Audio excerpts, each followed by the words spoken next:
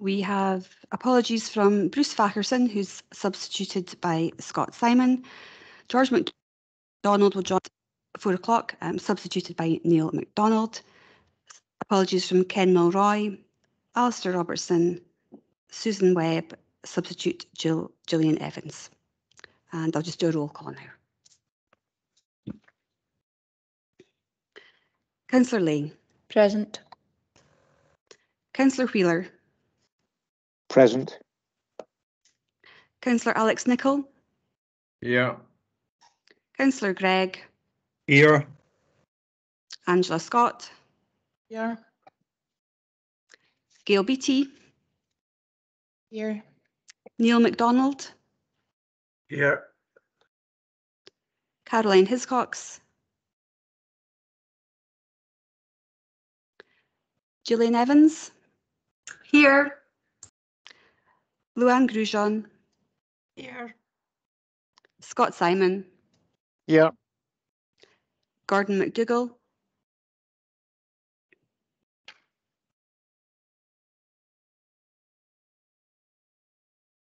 You can see Gordon is here. Paul O'Connor. Here. Apologies, I was muted, sorry. I am here, it's Gordon. Thank you. Jonathan Smith. Here. Carl Ladecker. Yes. Yeah. Duncan Coburn. Yes, I'm here. Thank you. Richard McCallum. Yes, I'm here. Thank you. Thank you, Chair. Thank you very much, Ms Robertson. As I mentioned at the beginning, it is a virtual meeting, so obviously those who are in the chamber, if you want to speak, can just raise your hand and I'll keep an eye out for that. Those who are joining us virtually, you can use the hand raise function, and officers will keep an eye on that for me, I think, and give me a nudge if I don't spot you. So hopefully that'll work for everybody today. So the first item is there any declarations of interest at all? Not seeing anybody indicating, so we'll take that as a no. Thank you. The first item of business then is the minute of the previous meeting, which took place on 7th of July, and the minute is here for approval. I think there were a couple of actions from the previous minute, which I think have now been fully actioned. Are we happy to approve the minute? Yeah, not seeing any dissension from that, so I'll take that as yes. Next item 1.2, which is the minute of the meeting of the management group, which took place on the 11th of August and is here for information. Any issues on that, or are we happy to move on? Okay, thank you for that. That then takes us on to item 1.3, which is this Community Planning Aberdeen Board Forward Planner, which is here just indicating reports that are likely to come at future meetings and the ones obviously that are tabled today. Happy to agree that? Yes, thank you. And then that takes us on to item 1.4, which is the national update from Richard McCallum. So welcome, Richard. We're glad that you're here with us. I think in our normal practice, we did put out an email to members asking if there were any questions, and I think there was one that we tabled in relation to the National Care Service and the ongoing engagement around that. So I'll hand over to you, Richard, and you can maybe respond to that and any other information that you want to give us in your update. Thank you. Yeah, thanks, Chair, and good afternoon, everyone. I hope you can hear me okay. So yeah, I'll come to that point in just a second, but just a couple of other things to update on first as well. So as is the case, I think at a local level, there's obviously a lot going on at a national government level at the moment. We're into a new parliamentary term, and obviously coming with that has been a slightly new form of government as well. So colleagues will be probably aware of the cooperation agreement that was agreed at the end of August between the Scottish Government and the Scottish Greens, and it was accepted by both parties involved at the end of August. And that has meant a confirmation of two new ministers, Patrick Harvey and Lorna Slater from the Green Party, one responsible for Minister for Zero Carbon Buildings, Active Travel and Tenant Rights, and one being responsible for green skills, circular economy and biodiversity. So there could be some relevance in the roles of these two ministers for the work of this group, but perhaps as well.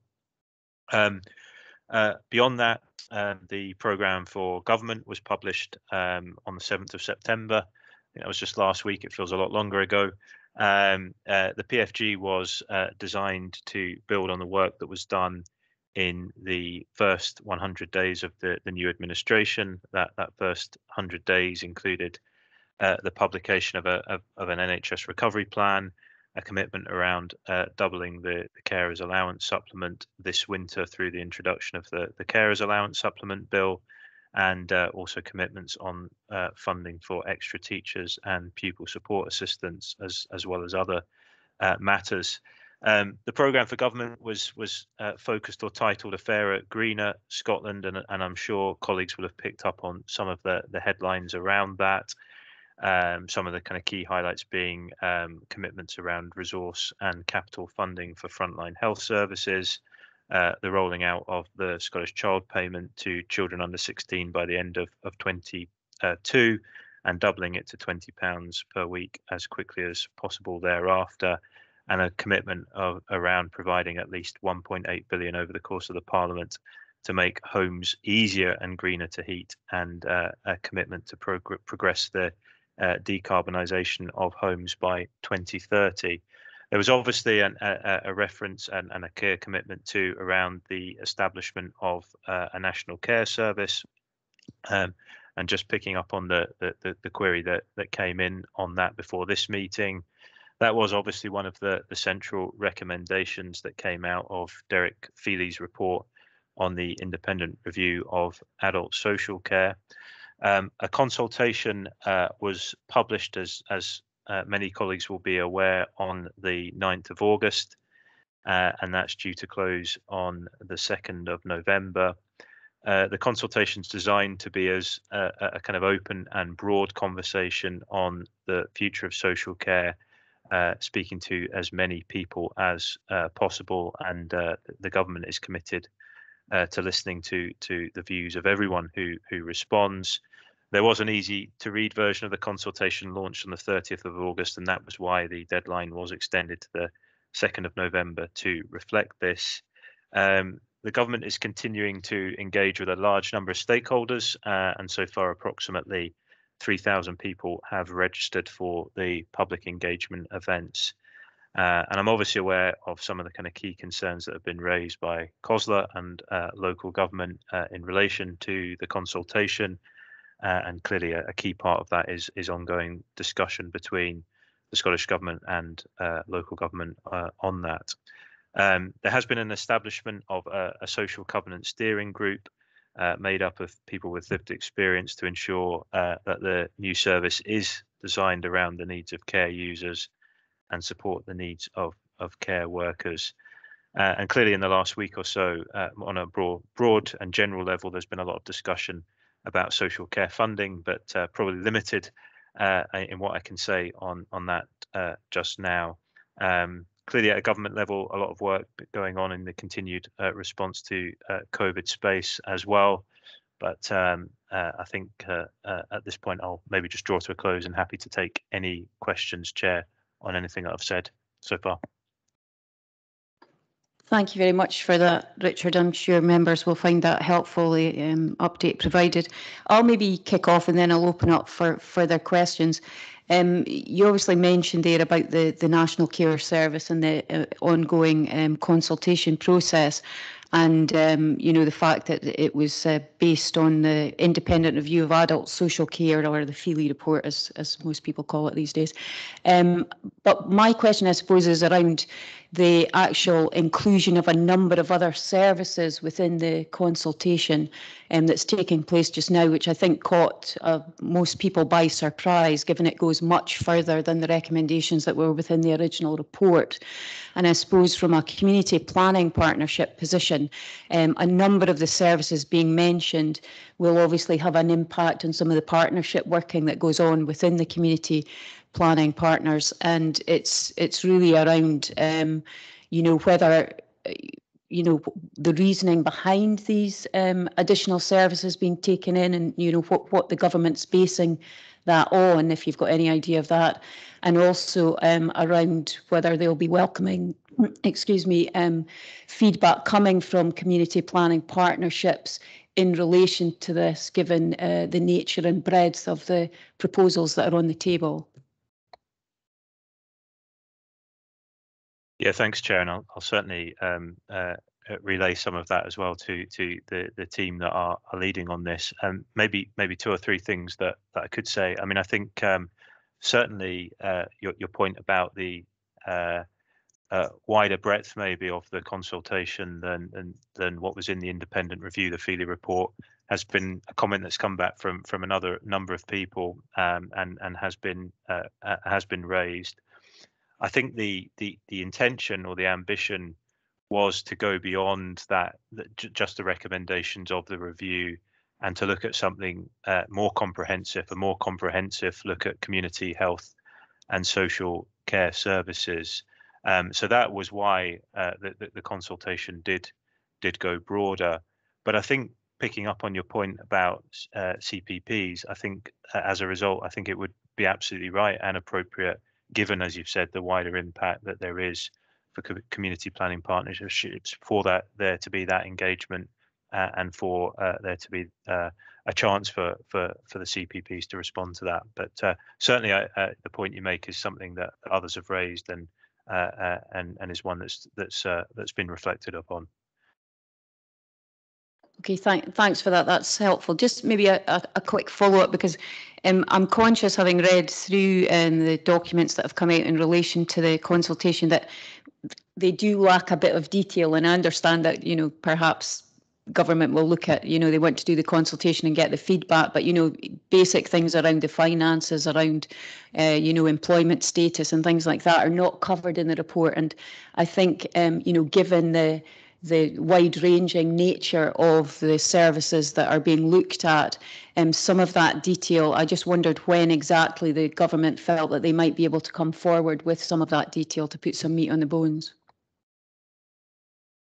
Yeah, so I mean, so this is something that over the course of the next year, will further work is clearly going on, and clearly going on at pace. There is an intention to come forward with legislation towards the end of this parliamentary session. So this will be work that is continuing to move forward over the course of the next number of months. I understand the point about the detail that was in the consultation.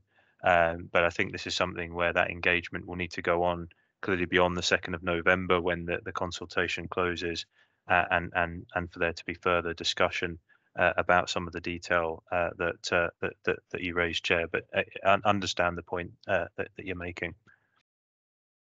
Okay, thanks. I appreciate that additional information. Any other questions for Richard on what you've heard or anything else? No, not seeing anybody indicating. Not sure. Virtually, I don't think there's anybody there, is there? No? Okay, thank you for that, Richard. We appreciate your coming along today to give us that update.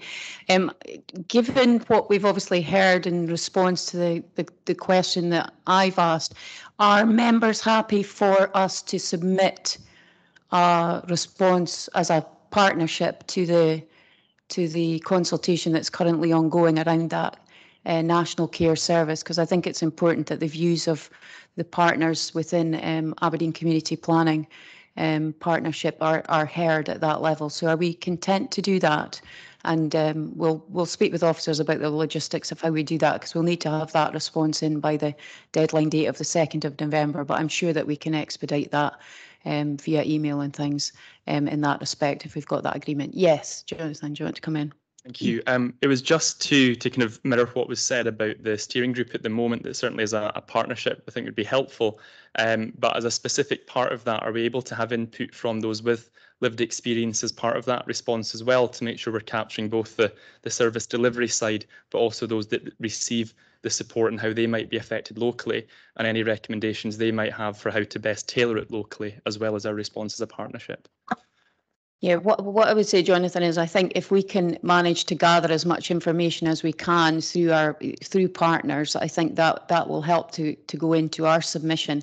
But I would also, say to partners that we should be encouraging any groups that may be affected by the proposals that are coming within the consultation currently, that we should encourage them to put in feedback in the consultation themselves, particularly given what we've heard from Richard today about the government wanting to engage with as many people as possible during this period. So I would be saying to partners to use your channels and networks to encourage others to feedback as well, because it could have fairly significant impact on services within the city of Aberdeen, as it will across Scotland. So it's important that people have their say at this point.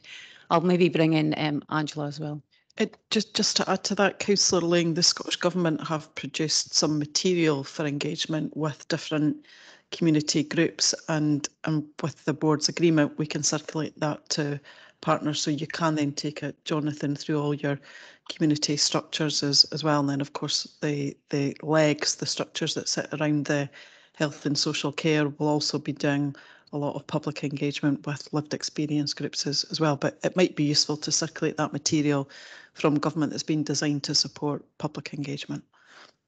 Yeah, thanks for that, Angela. I think that seems a sensible approach, and I'm sure the board would support that, and we'll get that information out. Okay, if there's nothing else on that, we'll move on to the next item, which is 2.1, which is the review of community planning Aberdeen, the membership, the leadership and the partner representation. So Michelle, do you want to say a few words about this, and then I'll open it up for questions? Thank you. Thank you, Councillor Ling. This was a review that we conducted following the refresh of the LOIP to allow all members to give them the opportunity to review the representation on the various outcome improvement groups. It also allowed us to do a check on membership in terms of statutory members as defined by the Community Empowerment Act. So the review has highlighted 3 partners that are defined in the Act as community planning partners that are not represented on Community Plan in Aberdeen. At the moment, we are engaging with them by OIGs to identify whether there's a specific role for them. We now have no vacant vice chair posts. They've all been filled through the review of membership. And I also wanted to highlight the increased involvement from the 2 universities. The University of Aberdeen have identified a representative to be on all of our outcome improvement groups now, which is very welcome. And we also have RGU, who, although had been invited to join us previously, are now taking the opportunity to be represented on the board, and have also identified representatives on our outcome improvement groups. Finally, just as an intro, we have also revised the Constitution, which is an appendix to the report. Thank you very much, Michelle, for that. And I'll open up for questions if anybody's got any. Yes, Jonathan. Yeah, thank you. Again, just to iterate again, really positive to see involvement from the broader partnership, a real success, I think, over the past maybe 3-4 years that we've gone from those core partners, members like the Civic Forum, that we're really grateful to have community involvement, but also the universities. One which had stood out to me as well was looking at the Federation of Small Business, perhaps in some ways similar to ACFO, in that it's representative of a wider sector in many ways.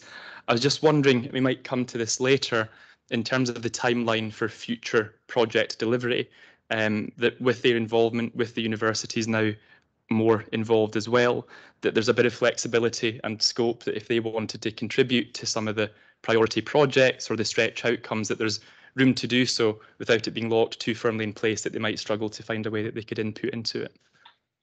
Thank you for that. Michelle, do you want to come back on that? I think absolutely the opportunity is there for all partners to contribute to the individual improvement projects and align themselves. So as project teams bring forward their charters and they're defining their project teams, then they will invite that membership from partners. That's very much welcome. Thank you.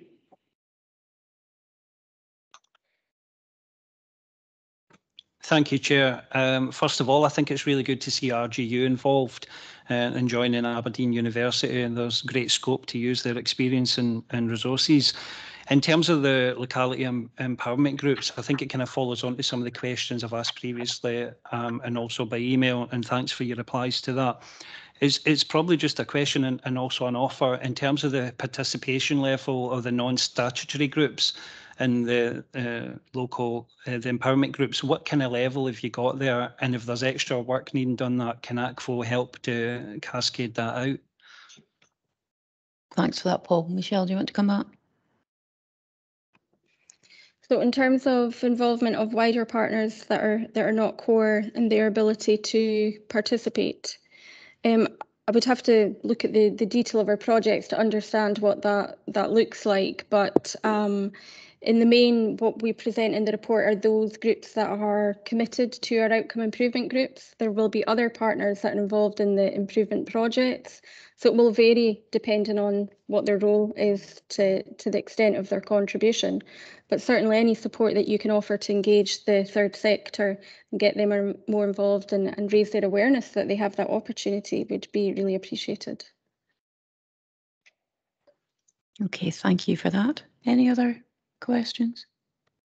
Not seeing any. Can I just ask, Michelle, you mentioned about the vice chair positions now being filled.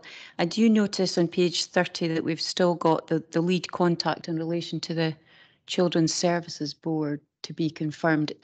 How close are we to doing that? That's a vacancy we're recruiting to at the moment. It will be advertised on Friday. So once we have that post filled, it's their substantive post to support that group. In the meantime, there's some support from my project team there. Thanks for that, Michelle. I think that's helpful to get that update. And I mean, maybe I'll just say a few words. I mean, I think Jonathan touched on it, that it is really pleasing when you see the wide range of partners that we've now got contributing to the LOIP. And we can't underestimate the work that's gone on behind the scenes in order to make sure that that's happening. So I just record my thanks to Michelle, your team, and indeed the wider partnership, which has now people are stepping up to make sure that those positions are filled, and I think we should be heartened by that. I think certainly, Paul's obviously mentioned there about the locality groups and the neighbourhood partnerships and the empowerment groups that we've got sitting there. And I think, we're also seeing much more partnership collaboration at that level and people helping with that. And I think we'll see from some of the papers later on the agenda how we're making that link to communities. I think we've always had the link to the communities, but I think it's strengthened in the improvement projects and things that we've got, and that's pleasing to see as well. I also think it's good that we're seeing the growing number of Aberdeen responsible businesses, because it's mentioned obviously in this paper, you've touched on how we've made improvements there. And again, we've got a further paper which, there's been a lot of hard work has gone on behind the scenes there.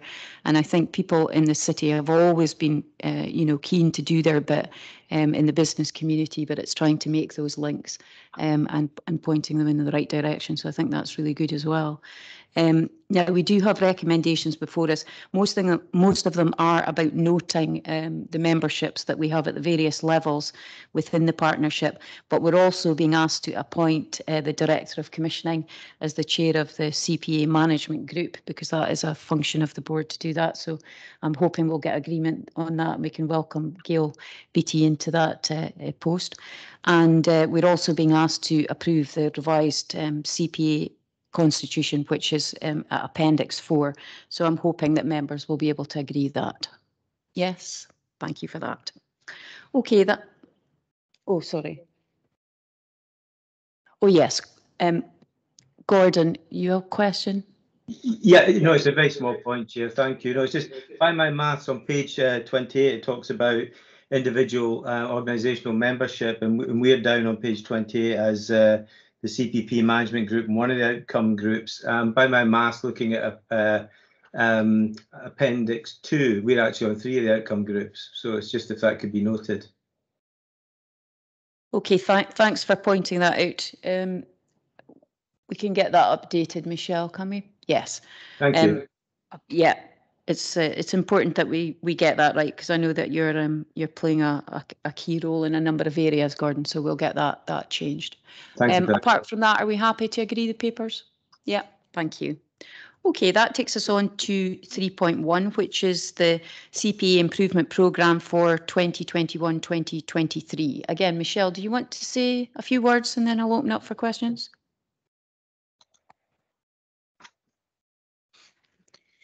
Thank you, Councillor Ling. The revised CPA improvement programme is coming to you following the refresh of the LOIP. You will see that the majority of the projects will go live by February next year, which has really increased the pace of how we're initiating our projects. And the intention of that is that we're making a lot quicker progress with the achievement of the improvement aims and not focusing so much on that initiation stage, which is still very important to give a very strong foundation for our improvement work. We've got the majority of our project managers have been confirmed now. I think there's just 2 outstanding, so hope that partners will be able to come forward with those. And the only other thing that I wanted to highlight was that we do have a member of the Civic Forum that is leading one of our projects, which again, I think just shows how we're building relationships with communities, and we'll of course make sure that representative has support and training from the partnership. Thank you for that, Michelle. Yeah, I mean, I would agree with you. It shows how things are maturing and moving on when we've got somebody from the community leading on that. So I think that's really a really positive step. Can I open up for questions? Jonathan, do you have? You don't let me down. Thank you. It was just on the note there. I think the individual in question, Bob Farthing, he was leading on one of the prosperous economy groups, which he's been very excited about. He's had the chance to bring his existing experience to bear, as well as developing new skills as well. Certainly, I know that from the Civic Forum, also from ACFO, that we've often worked together to support community representatives coming forward. I think it's a really welcome offer to know that's available, as it's been throughout from the partnership as well. Following on from Paul's question earlier, perhaps, about how can we get more of the community, more of the third sector more broadly involved. It might be something offline from here, but could be useful perhaps to have a short welcome pack available specifically for members, not only of the community, but maybe non-statutory partners, so that whoever that staff member may be or community representative may be, there's a short introduction and also outlining the support that's available to them from the partnership, as well as from their home organisation, just to help them feel a bit more settled, particularly for meetings like this that they may feel is quite formal compared to what they're used to, and make sure that they can live up to their full role. Thank you. Thank you for that, Jonathan. I think it is important, because sometimes we take it for granted that people might be used to operating in certain circumstances. I think I did read in some of the papers, Michelle, that we were looking to do sort of an induction wrap around for people coming into posts that they're maybe not been familiar with previously, but I'm sure you could maybe take on board the wider aspects that Jonathan's maybe covered there. I don't know whether you want to come back or not. Yes, absolutely. We're going to arrange an induction for all of the new representatives that will be coming to the outcome improvement groups, but I think also learning from the approach we've taken with the locality empowerment groups and the priority neighbourhood partnerships and the kind of support pack that they had for coming in. So we'll absolutely have that in place for Civic Forum members and any other community members that join us. And as you know, we're reaching out through the community empowerment group, Jonathan, to other community groups to build their awareness of how they can get involved. So I think by asking them some of the questions we've got planned in workshops about what would make them more comfortable, we can really tailor those support packages to suit their needs. Happy with that. Any other questions? Yes, Luann, I'll bring you in next. Thanks, Chair. A few questions, if that's okay. The first one is on the new project charters, and I'm looking at page 67 of the pack, and there's a number of bullet points for new charters to consider. I was interested to understand what the thinking is in an early, developing a charter around exit strategies, or what happens once the pilot period is ended, just to make sure we're really thinking about that from the start. We don't want, obviously, really great successful projects to happen and then not have a plan for how they will be scaled up after their initial period. So that's my first question. Okay, thanks for that, Luann. I'll bring Michelle in on that one. We do have a section of the project charter that is a project plan, so that's looking beyond your testing period. So it talks about how you would develop an implementation plan to put in place any changes that were proven to be successful permanently. We also have a section in the charter that identifies early on which resources you might require if your change ideas do demonstrate success. So I think in the short term, when we're testing small, we can often resource that ourselves, but longer term, as we start to scale up and spread, there may be a resource requirement. So that is a new section of the charter to enable us to actually scan funding opportunities that are available there, so that we can start to prepare for applying for some of that funding where changes are proven to be successful. And of course, longer term, the idea is that we can embed these change ideas in our structures permanently and resource them that way. But I think that's the value of the improvement methodology, that you're able to test small with what you've got now. But absolutely, your project plan requires you to think a bit longer term. Okay, thank you for that, Michelle. Luann, are you happy with that? Do you want to move on to your next question? Thank you. That's helpful. It's important that the exit plan is thought about early on, so there's time to secure the funding. So that's good. I just had a couple of other quick questions that are around sort of some of the data that's in the work plans, if that's okay. Yeah, just go ahead. Yeah. Okay. So my first one is there's one where we're providing support 15 care experienced young people to progress into employment. So on page 75 of the pack. My question was just, how was the figure of 15 got to? And I wonder what the potential scope of that is to be a much larger figure. So just wanted to understand that a bit more. And the second one was about the earlier identification of young people with eating disorders. I think it's on page 83. And so it's looking to dramatically increase the number of young people that are identified. And I wondered if there had been planning with service to make sure that there was capacity to respond to additional demand that would come about as a result of that. Thank you. Thank you, Luann. Are you able to provide any response to that, Michelle? I think just at a high level, I can respond in terms of the numbers. I think for that first example of the 15 care experienced, without Angela Taylor or a representative from Aberdeen Prospers being here, I suspect that they will have taken an attempt to something that seemed reasonable and realistic given current resources. And using their current data, but I would have to go back to them to get a more substantive reply to that one. And in terms of the second example you gave there, really this is why we need the charters to come forward, that have the multi-agency teams around the development of them to articulate their theory of change and to consider any resource requirements that would be needed around testing these changes. So the charters which come to the board are very important because they set out the rationale for these change ideas, resource requirements, and give board members an opportunity for them to review those charters to see if they have confidence in what's being proposed. Thanks for that, Michelle. I mean, we can obviously maybe see about additional information on some of that numbers for you, Luann, and take that offline. You know, we'll send that out if it is available. But are you content with that from, or do you have any follow-up? No, that's fine. Thank you. Okay. Any other questions from anybody? Not seeing any. No. Okay, well, I'll maybe just say a couple of words again. I mean, thanks again for the work that's gone on into this behind the scenes in order to be able to present the paper to us.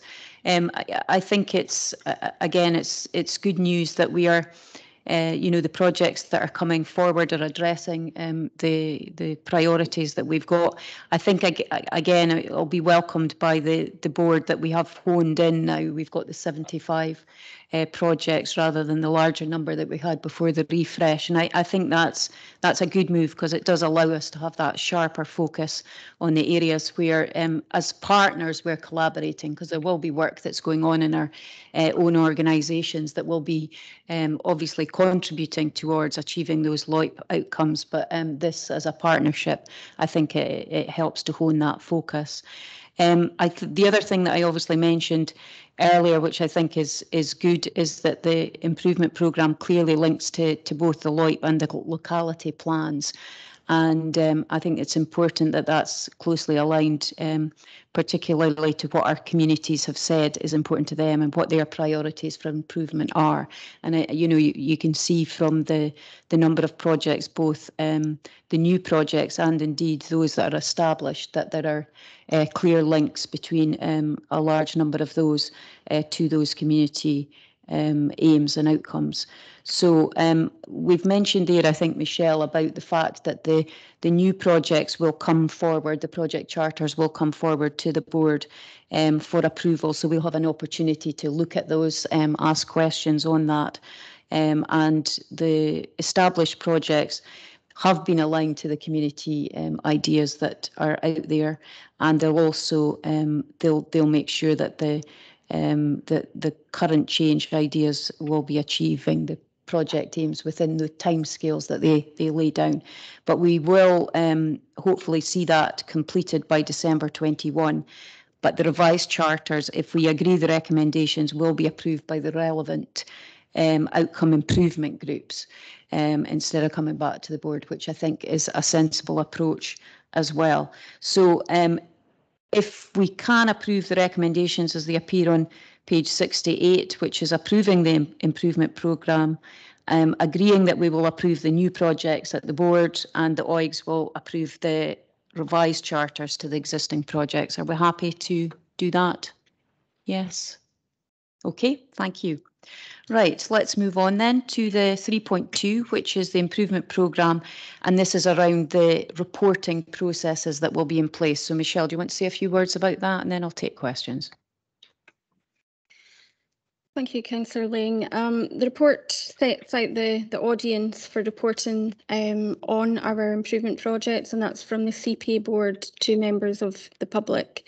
As you've just said, Councillor Ling, the proposal is that new project charters will come to the board, but that outcome improvements will have the autonomy to approve revised charters.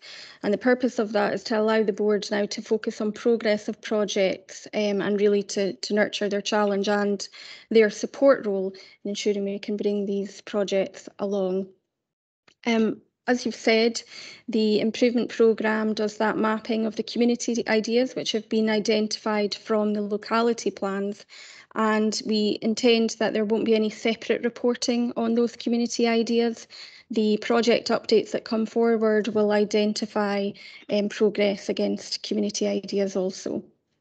We've also got our online improvement project dashboard that will be new and improved and making it easier to identify good news stories or areas which require attention. So again, just trying to make more efficient use of the board's time to draw their attention to those areas that they can help support.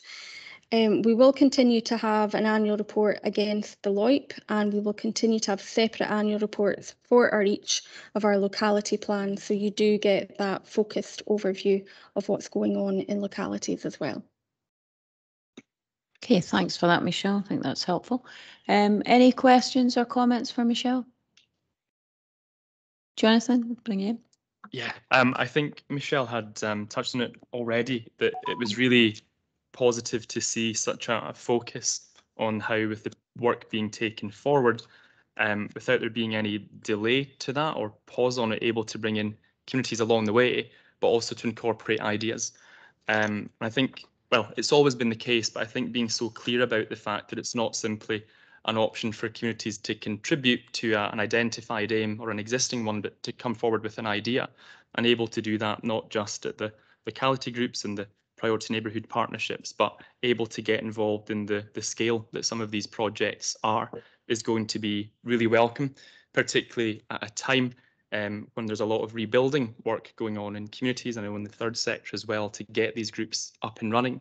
So really to lead on from that, again, can pick up after here, but I think gives a real opportunity. I know there's the event coming up with the Community Empowerment Group to offer communities, as they're rebuilding the groups within them, here is something you can be involved with from the start. This can be part of the foundation of what you're about, not just the passing on of a recommendation, but to be part of delivering on making a change in the community. So really welcome there. And then from a community planning perspective, two things that stood out to me were specific mention of, if there's a barrier, we want the management group, we want the outcome group, the board if necessary, to know about it. I know we've had projects before where there's been an issue about the robustness of data or the capacity of staff to be involved or whatever it might be. So I'm really glad to see that that's mentioned here too. And finally, I think having such a robust performance framework is going to generate potentially a lot more buy-in, certainly involvement from those of us here. But as we look ahead, we might want to bring in new partners as well, and being able to show at a glance, here's the progress we're making, here's the innovation we're taking forward, I think will hold us in good stead. So overall, I think really well done. Really pleased to see a focus on what are the barriers, really pleased to see a focus on how can we include community ideas. So thank you for that. Thank you for that, Jonathan. I think there's a number of very good points made there. I don't know, Michelle, if you want to come back on any of it, or just happy to endorse that. Okay, any other questions? Yes, Luann, I'll bring you in. Thank you. Just following on really from what Jonathan's said, I suppose it's still, we have 75 projects and it's quite a lot. I just wonder if there's opportunities that the board can be that supportive, critical friend to some of the areas where there may be challenges, and whether that, will we get reports on areas where there are challenges and allow us to do a bit more of a deep dive into some areas, not to interfere, but to, as I say, to be that critical friend, or what's, I just wondered what's the thinking around how we'll see those areas where maybe progress isn't being made.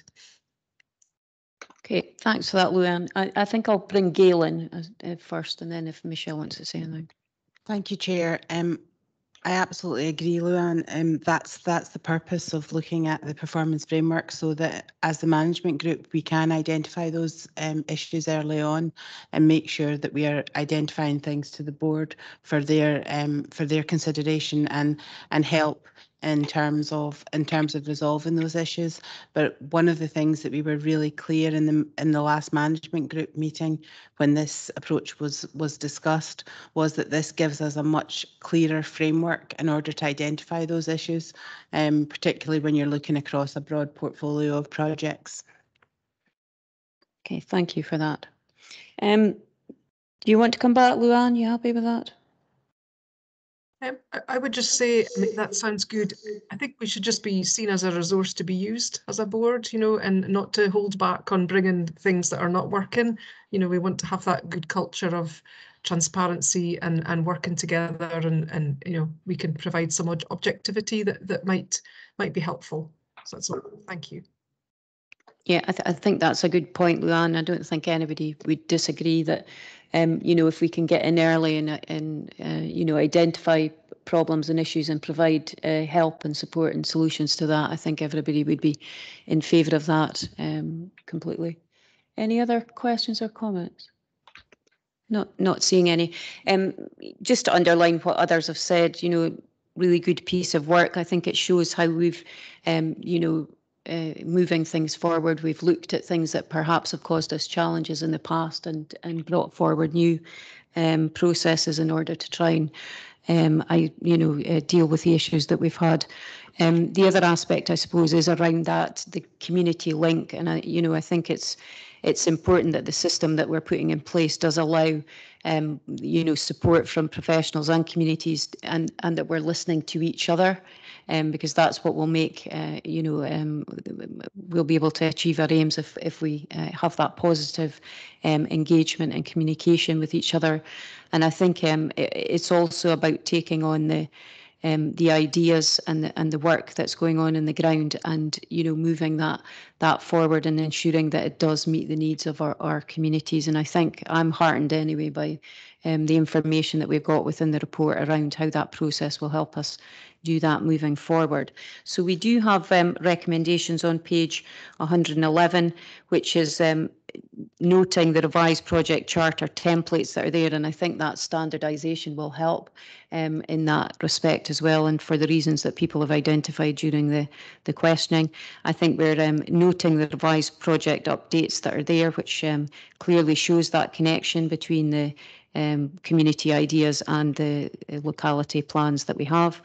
And agreeing the outcome improvement groups, the management group and the board will use the new interface for reporting progress towards the stretch outcomes and of the individual improvement projects, and that this be used for the next meeting with the chairs of the outcome improvement groups speaking to the progress of their respective stretch outcomes at the CPA management group stage. So I think that'll be helpful, and that can then be fed up to the board where we've got issues, and we can deal with the, as Luanne's pointed out there, provide our help and support around some of that when it's reported up. So I'm hoping that members will approve the recommendations as we've got them in the report. Not seeing anybody dissenting from that, so we can move on, I think. Thank you. Okay, that then takes us on to 4.1, which is the update on the alignment of the private sector corporate social responsibility, and it's their alignment with the LOIP. So, Michelle, do you want to say a few words on this, and then I'll open up for questions? Just a few words. In terms of the paper, it provides an update and progress since we launched the online CSR platform, and we held our event last year. What we've got at the moment is 8 new business partners. Now, I appreciate that doesn't sound like a huge number of businesses, but it is coming from a baseline of 0. And what I would say is I think these are genuine, engaged businesses. They have contributed already, and there are ongoing discussions about how they can do more, and they've been very positive about our partnership. They're very important role models for other businesses across the city who want to get involved but not sure how. I did want to highlight specifically the contribution of Barclays Bank. They have come on board to do some work to support young carers, which started off as an award, but is now evolving into sponsorship of more activities. But maybe most significantly, they're one of the first business to come on board an outcome improvement group. So they are involved in our new anti-poverty group. They've got a range of services that hopefully we can take advantage of, our expertise around money mentoring and digital skills specifically. So a fantastic example of progression there that we would want to continue to showcase to encourage other businesses to get involved. What I would say is this has all been running in parallel with the work that we do with contractors around community benefit clauses. And at this point, what we are proposing is that we might bring these 2 related strands together now under the banner of responsible businesses in Aberdeen. And what we're proposing is to ground this work in the LOIP with a revised improvement aim. So there is a current aim in the LOIP around the community business clauses that we are making a proposal to expand this to recognise the desire to build our responsible business network across the partnership. So we're making that proposal to you today, and also to hold a follow-up event this year with businesses in November. Thank you very much, Michelle. Can hardly believe it's almost a year since we did that event. Actually, it's time's flown past. I'll maybe open up for questions or comments. Anybody? Yes, Paul, to Ian.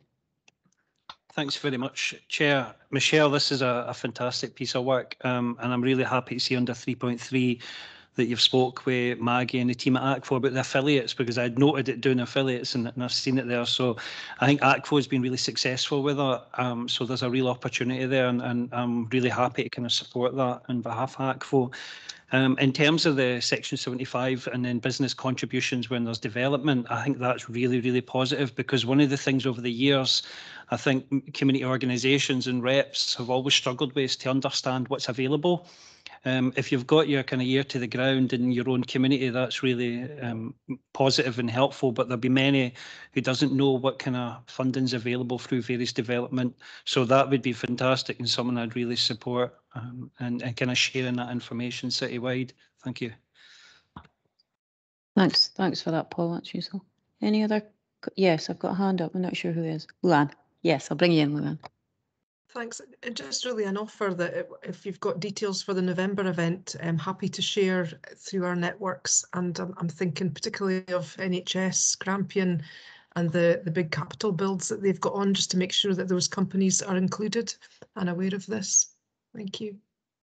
Thanks for that, Luann. That's very helpful. And we'd put out a plea to all partners, I think, if you can share, once we've got the dates and things organised, to share that through your networks so that we can get as wide attendance as possible. That would be useful. So thank you, Luann, for that. Anything else? Not seeing anybody indicating. Maybe just a couple of comments, because, Paul's mentioned there that, it is a great piece of work, and it is. And I know for a fact that a lot of hard work has gone in behind the scenes. And Michelle, I think in her opening remarks said, 8 businesses or whatever, it maybe doesn't seem much. But given the current COVID situation that we've all experienced over the last 18 months, I think it's, it's commendable that we've managed to secure those businesses, and actually the value that they've brought on the ground for the work that they've done to date. And I was involved in the Barclays aspect with our care experienced or our young carers, which clearly at that event the delight of those young people at being recognised was significant. And I'm looking forward to us managing to roll that out, in the months and years to come. But also the aspect that you mentioned there about some of the help and support that they're giving around financial aspects, and that will be key, particularly as we come out of the COVID situation and the way that people are struggling with poverty and things in various aspects. I think that'll be invaluable as well. We can't underestimate the importance of us trying to work with the business community. I mentioned earlier that I think there are lots of businesses out there who want to do their bit. They want to feel that they're contributing, and sometimes they're just not aware of how they can do it. So I think the online platform has been very important as well, because it gives us a one-stop shop in effect, hopefully, where people can come and get that information. Paul mentioned there about the importance of some of the capital projects and linking that to communities. I mean, I'm looking at Gail as well in her previous role, because obviously she's done a number of Section 75s where it's signed up. Sometimes it's not quite as simple as we'd like it to be, where there's some money is available and it can just be put to whatever project we would like in the communities. Unfortunately, there are some restrictions around some of that stuff. But I do think as public sector organisations, we do have the ability to use our capital programmes to greatest effect for the communities. So that may well be around the Section 75 that we're signing up, but also around how we secure training opportunities within the actual construction phase itself. So whether it's apprenticeships and mentoring opportunities, working with local schools and various things. Certainly as a council, we are endeavouring to do that. We've had quite an ambitious capital programme over the last maybe 9 years, and we have endeavoured to do that, and we've had some very successful collaborations with partners. And I would just say to other partners within the community planning partnership that I would encourage you to, sorry, I'm being attacked by a fly at the moment. I'd encourage you, if you can, to try and make sure that you're looking at those when you have the opportunities within your capital programme, to ensure that we're delivering on some of the outcomes that we have within the LOIP. So on that basis, I think as Michelle pointed out, we are actually being asked to change one of the aims that we had in relation to this. I think it's a success. It's a sensible suggestion to change to that. So I'm hoping that people will agree that. The recommendations are on page 136, and we're agreeing to amend the current LOIP project on community benefit clauses to read increasing the number of responsible businesses working with community planning Aberdeen through community benefits and CSR activity by 200% by 2023. And I think that is doable if we all pull together. So I'm hoping that we can agree that. And we're requesting that partners consider a representative to be involved in the project and support the promotion of this initiative. So we've obviously heard from Luann that she's keen to do that, as are others who've indicated. Paul, thank you for that. So hopefully we can agree the recommendations around that. Yeah, happy to do that. Thank you. Okay, that then takes us on to 4.2, which is our child-friendly city update. And Michelle's getting a rest here, I think, because I think we've got Matt Reid is going to just give us a few words before I open up for questions. So I'm hoping that Matt's with us virtually. There he is. I am. Thank you.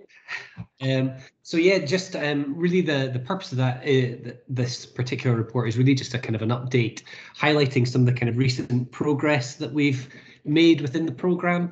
I think one of the things I really want to kind of highlight is we've had a really good amount of support from some of our key partners, particularly with the police and the NHS. And I think having a kind of a distributed leadership approach and rethinking a little bit some of our kind of project team support around it has really allowed us to make quite significant progress in the last several months. And so I think we're very much in a good position in terms of reaching the delivery aspects of this project. There are a few pieces of work that we're kind of looking to just finalise and develop, which I'd like to potentially bring to the board again, just by way of update, which will really kind of set out very specifically what some of our intended outcomes are and what progress will look like in terms of kind of short-term progress, that longer-term piece, and the sustainable progress as we kind of finalise specific outcomes that we're working towards collectively. But I mean, I think what I really just wanted to kind of highlight was I really do think that the partnerships that we've got around it are collaborating really effectively to improve outcomes and achieve these kind of common goals. And we're also mindful as well, really, of the kind of guidance we'll expect some point quite soon from Scottish Government around kind of incorporation of children's rights into law.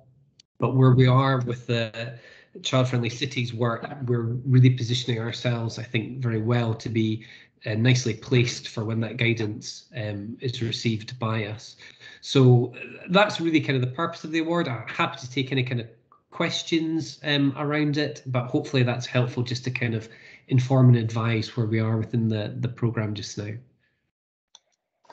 Thank you very much, Matt. Yeah, I think it's really helpful for the board to get that update because, you know, and clearly reading through the report, we've made progress, which, you know, given the current circumstances, is no easy feat, I know. So again, thanks to all those involved who've managed to move things forward.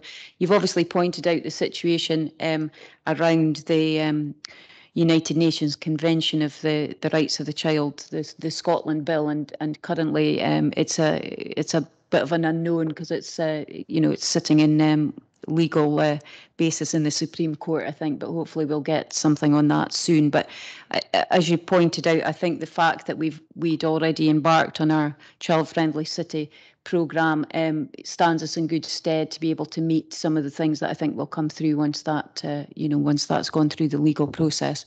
I'll maybe open up for questions to see if anybody has anything that they want to ask or comment on, Matt, and then we'll come back. Anybody got anything on this? Jonathan, did you want to? Well, I'll start by saying it may be more of a legal, if not a constitutional response, not to dive too much into it, but thinking of earlier when we talked about a lot of partners currently who are in the community planning partnership, not necessarily statutory partners, but we've chosen as Aberdeen to invite them along anyway, that we've agreed it's something we want to do and we've moved ahead with. Bringing that over to here, is there a version of this, if not in its entirety, that even if there's not the legal duty, even if it's not in statutory form for Scotland pending that Supreme Court decision, is it something that we in Aberdeen may choose to push ahead with anyway if we see a value in it for our young people as a city, to say nothing of the rest of Scotland may or may not choose to do the same as local authority and community planning partnerships. Yeah, I mean, Matt, I don't know if you want to come back, Matt, or? Yeah, I mean, I think absolutely where we're at is there will certainly be based on what our current understanding is, there'll certainly be a legal obligation on kind of public authorities and public bodies to be ensuring that they're complying with the bill, and that children's rights fundamentally in terms of decision making and so on should be a consideration. So there'll certainly be something advisory, if not legal, beyond that. In terms of kind of our engagement with partners outside of those kind of named, I mean, I think there's always a bit of an open invitation, but we are currently reviewing some of the networks that we already have identified who are dealing directly with children and young people, and looking to kind of incorporate and include them, particularly in aspects around kind of participation within the kind of delivery of the project itself. I'm not 100% sure everything answered that question, but I mean, that's certainly where our thinking lies at the moment. Okay, thanks for that. Do you want to come back, Jonathan? You happy with that? Yes, go on then. It was maybe just to draw attention that I know it's a significant point, but in terms of the content of what this is about, and we've gotten the officer report here, which was my understanding of it as well, that the challenge to the Supreme Court was that aspects of it felt in the UK government's opinion that it fell beyond the reach of Scotland's devolved powers. However, I think there's an important difference between that constitutional debate and the content of what this is, and the height of the ambition we have as a city to be child rights respecting and child friendly. So I'd like to think that even if it were unsuccessful in the Supreme Court, quite a bulk of this work, particularly with the resource, the time we've put into preparation so far, would allow us to move ahead with some version of it, even if there wasn't the statutory obligation for us to do so. I'll just bring Angela in on that one, Matt, and then everybody's reaching for the buttons, but I saw Angela first, so bring Angela in first. Just to confirm, Jonathan, the partnership's decision on the child friendly was way in advance of the legal adoption of UNCR, so I don't think there's a connection. It would be convenient for all involved if there was a happy chance of the framework that's put in place and the guidance that Matt referred to as part of the UNCR. I mean, it'd be very convenient if there was a kind of consistency between that and the UN, and the child friendly framework. But we'll wait and see what happens. I think there's a consistency, but the two are completely independent of each other, and therefore this decision isn't predicated on the outcome of the Supreme Court. But what hopefully we're hoping is that partners can see that by following in the path to get the accreditation here, that we set ourselves really well as a collective partnership to be able to demonstrate to government, if the UNCR is incorporated, that we're then able to completely comply with all of those duties, both in the primary and in the secondary legislation. So I think we will continue at pace, Jonathan, to progress this, but they are two independent factors. But as I say, it would be nice and convenient if if there was an alignment. But we're well positioned either way for both this accreditation and in time, hopefully being able to demonstrate to government that we're able to comply fully with the law as it then is finally incorporated into Scots law and the guidance. But I hope that this helps partners, and it'll help us all to demonstrate our compliance in due course of the law. But there are two distinct decisions, I think, that we're making. Thanks for that, Angela. That was maybe my fault because I mentioned it when I first thingied, but yeah, thank you. You've eloquently described exactly where we are with that, Angela, so I appreciate that. Any other questions? Yes, I think Luann. Yeah, thanks. It sounds like lots of activities going on. I'm just interested to understand how are we gathering evidence or data or case studies that actually all this activity is having the desired impact on young people and actually improving young people's lives. as opposed to demonstrating all the activities we're doing. How do we answer the so what question, I suppose, is my question. Okay, Matt, do you want to come back on that one? Yeah, so within the kind of the action log frame that we're kind of developing at the moment with partners and going to be having a sign off from UNICEF on, that part of that framework lists really quite clearly what our means of verification are. So what we're considering very closely is in terms of what are we gathering in terms of evidence and how do we demonstrate impact. So that will vary slightly dependent on what those specific outcomes are. As I said, we've kind of got different badge leads leading on different areas within that, and we're all kind of collaborating collectively and feeding into that. So different pieces of evidence will be gathered depending on what those specific outcomes are, but that is something we're extremely conscious of, is making sure that we have robust evidence to demonstrate that these actually are impactful and that they are improving outcomes. So part of that will be really looking to establish kind of baselines and then looking to have these future evaluations, but that will be part of our kind of longer delivery aspects of the program, and it'll be an ongoing thing that we are doing. And beyond that, also we're looking to kind of showcase and demonstrate examples of kind of good practice, and we're looking to kind of collect them as we go, and there may be cases for specific case studies to be written up on specific projects or specific things that are happening as we go.